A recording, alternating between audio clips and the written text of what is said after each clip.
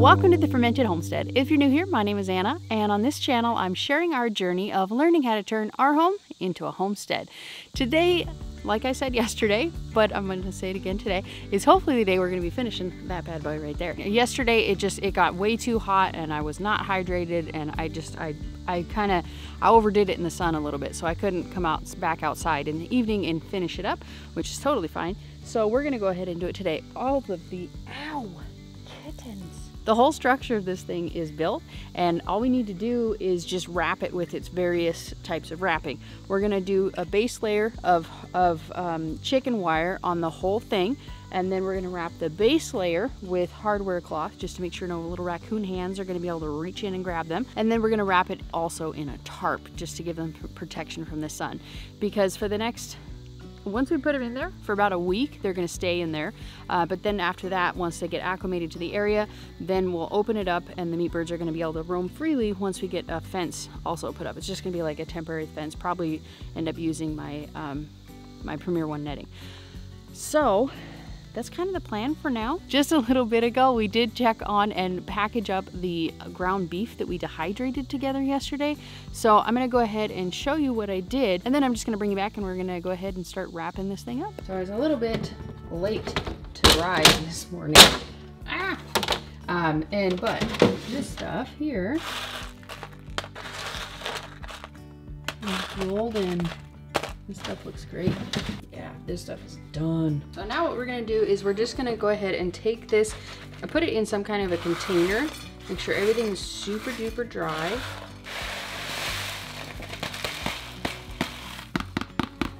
And we're gonna put it, I think this will fit, this should fit in a quart-sized jar, right?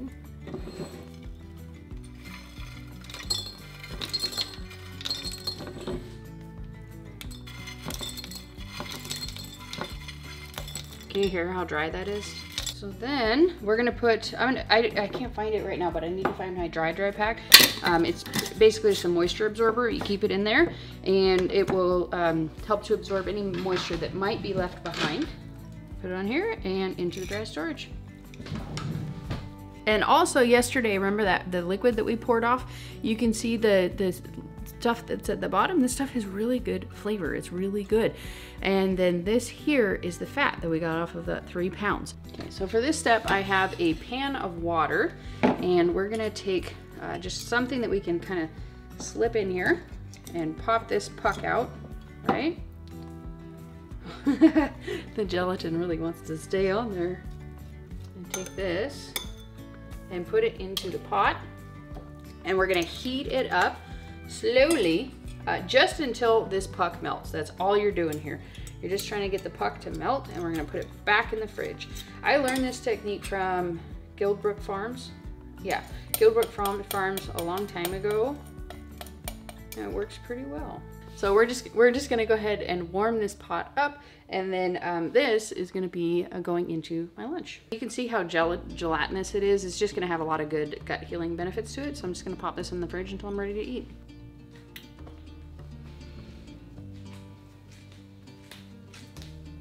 All right, so this has completely broken down here.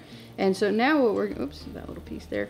So now we're gonna go ahead and I'm just gonna set this aside, let it cool a little bit, and then we're gonna pop this in the freezer, in the fridge. Well, you could put it in the freezer, honestly, if you wanted to. That's not a bad idea. Maybe I'll do that. But you just wanna get it to cool to where this stuff solidifies enough. And you don't wanna let it boil or warm up too much, because then you can kind of break down the fat a little bit, and it's just not gonna be, it's not gonna be as good for as long. So I was actually really excited to find out. I thought this was a 75-foot roll. It's actually a 150-foot roll. So I'll be able to do all the overlapping I want. Because I was trying to figure out how I could actually, with only a 75-foot roll, because you gotta wrap this 3 times, 16 feet long, how am I gonna be able to pull it out, right? And be able to cover the ends. So that made my day.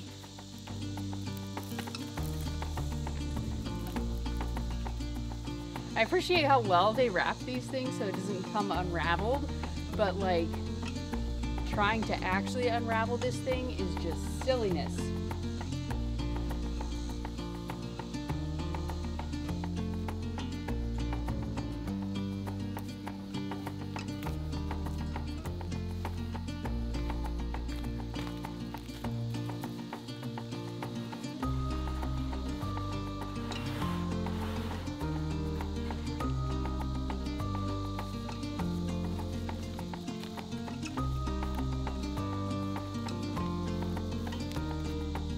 the whole arch is now wrapped in the chicken wire, and I have it very secured with all the zip ties. Robert was making some breakfast and he saw me out the window struggling.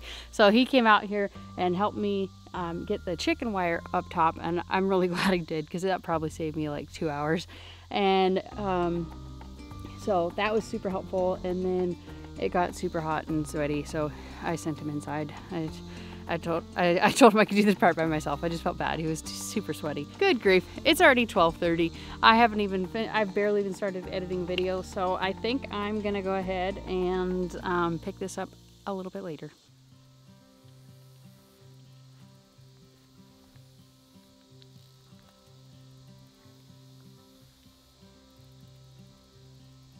I got the second 8-foot long cattle panel put on the top there. So the whole thing is very solid. I'm gonna go ahead and just staple the poultry wire, the chicken wire. I still have to do my food preservation. I don't really want to be awake. I don't want to be awake super late. So we're just gonna do as much as we can do until I just feel like going inside. Hi. All right, you want this? This part. You're doing the thing, right? Yeah. Is it working? Yeah. Good. Cool. I'll put the new chain on. Yeah.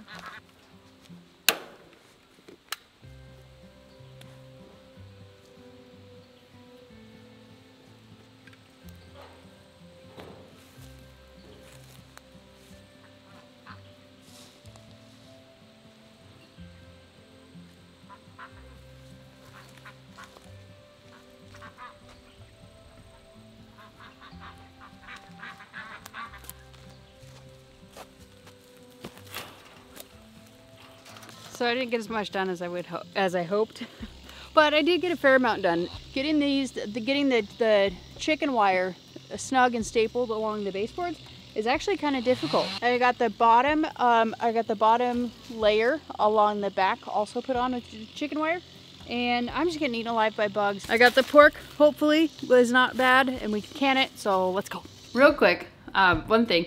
I am getting ready to can up the pork. Well, really I'm getting ready to eat. But I went to the post office today and I'm super excited because somebody actually sent something to me for my Amazon wish list. I thought I'd share it with you guys because I thought it was the coolest thing ever. I never in my wildest dreams would have imagined somebody would want to send me anything. So, it's pretty cool.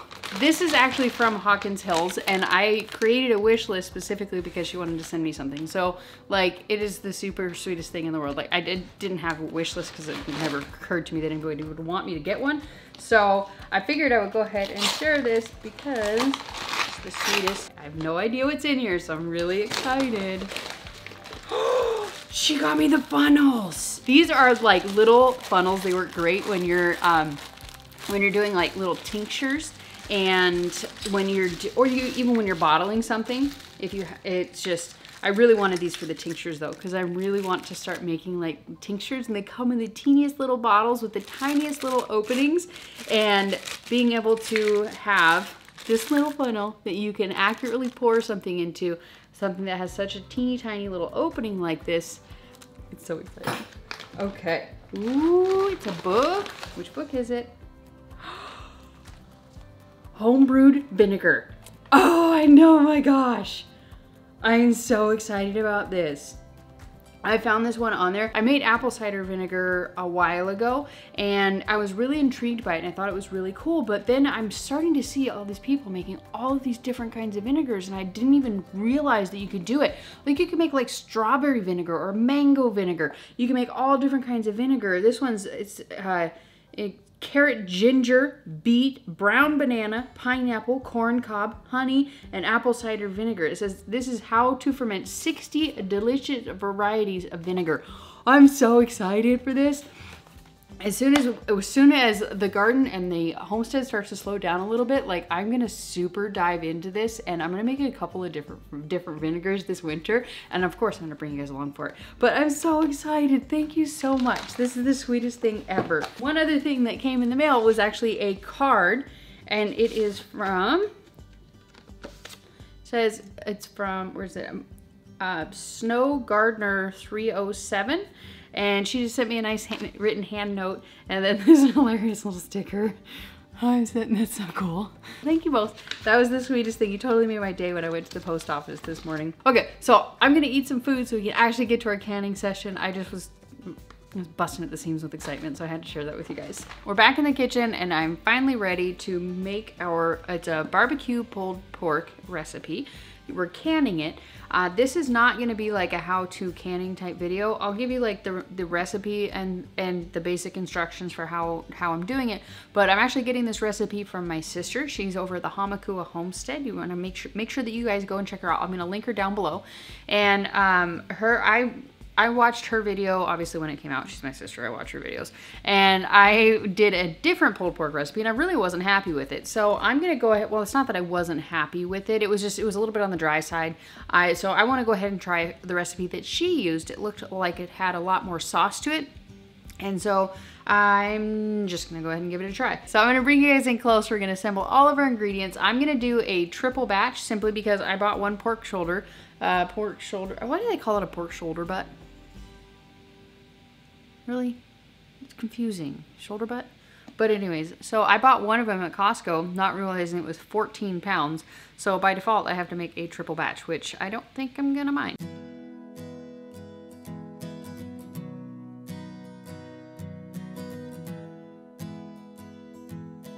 Sorry for the background noise. We're sterilizing the jars in the background, but we have I'm gonna just the basic ingredients for this recipe without considering the fact that I tripled it, okay?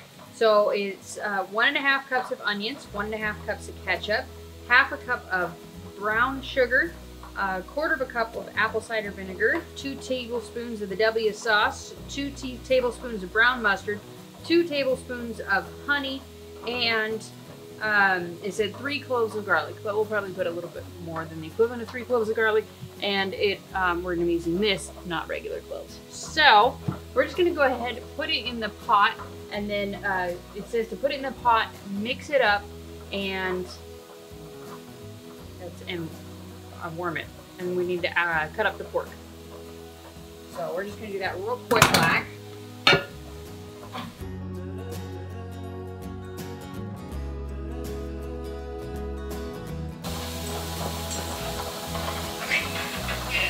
Pretty big chunks.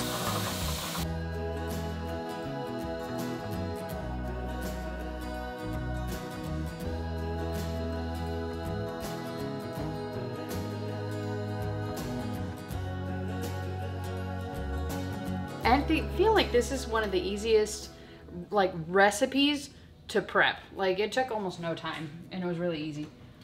All right. So we're gonna put all the pork in here, but we're not gonna include the big chunks of fat that we cut off.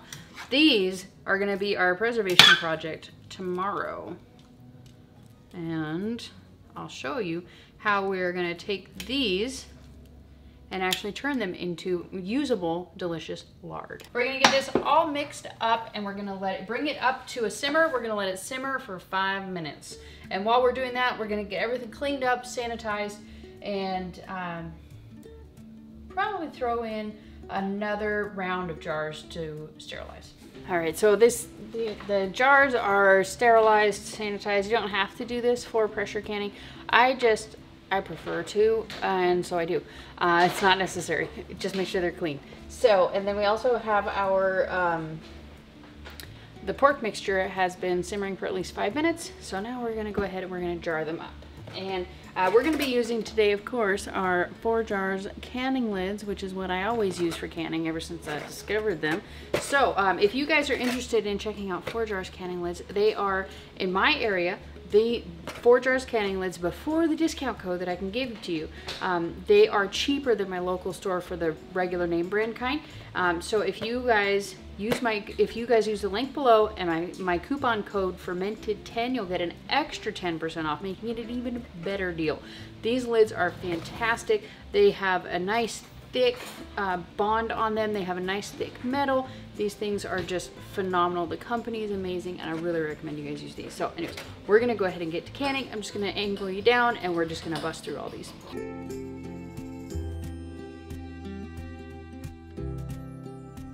So you saw we got the meat just kind of separated out amongst all the jars. Now we're just gonna top it off. Hopefully we have enough sauce here. I'm pretty sure we do. I'd be really surprised if we didn't. And you saw me just kind of fiddling with it and just getting the pieces all in the right places. I might have to take out a couple pieces once I get it debubbled, but we'll see how it goes.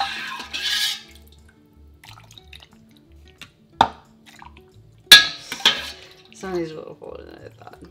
But if you have an extra jar, that would be great, but I grabbed all the pint-sized jars that I have in the house. So, all the empty ones, I should say. I can't find my debubbler, so we're using the chopstick today.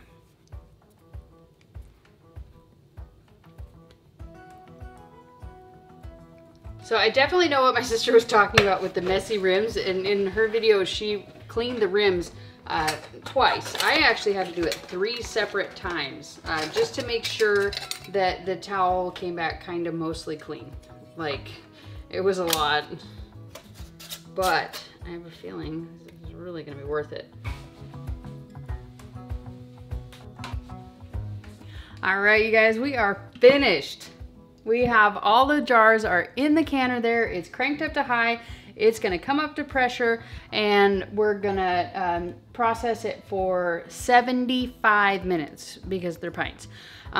Okay, so remember what I said earlier, this is not a canning how-to. I'm not giving you all the instructions. If you're new to canning, don't follow this video. Make sure that you head over to Homestead Homestead. She has a much more detailed, in-depth video on how to actually process this recipe. So I hope that you guys will go and check her out. She has some amazing stuff. I might be a little biased. She is my little sister, but still, she does have a great video on this, and that's why I'm making this. I do have this jar that is left over. This one I'm gonna pop in the fridge, and then tomorrow I'm probably gonna cook this up, or hubby's gonna cook this up. But anyways, this is probably gonna be his food for tomorrow. If you do enjoy this video, I like to do all kinds of videos on canning, freezing, dehydrating, and fermenting, as well as showing you guys how you can actually use that preserved food in your everyday cooking. We just moved to our 30-acre homestead in southern Missouri. We're transplants from Washington State. We're just bringing along for all the things that we're doing to turn our home into a homestead. If that sounds awesome to you, make sure you click this link right here. This is what tells YouTube that you want to come back and check out our videos in the future. Up here is a video that Mr. Google Pants thinks that you're going to enjoy. This here is my last Every Bit Counts challenge. Make sure you check that one out. Up here is the Every Bit Counts challenge. On my videos for the Every Bit Counts challenge, make sure you check that one out for all the awesomeness since the beginning of August. See you next time. Thanks for watching. Bye.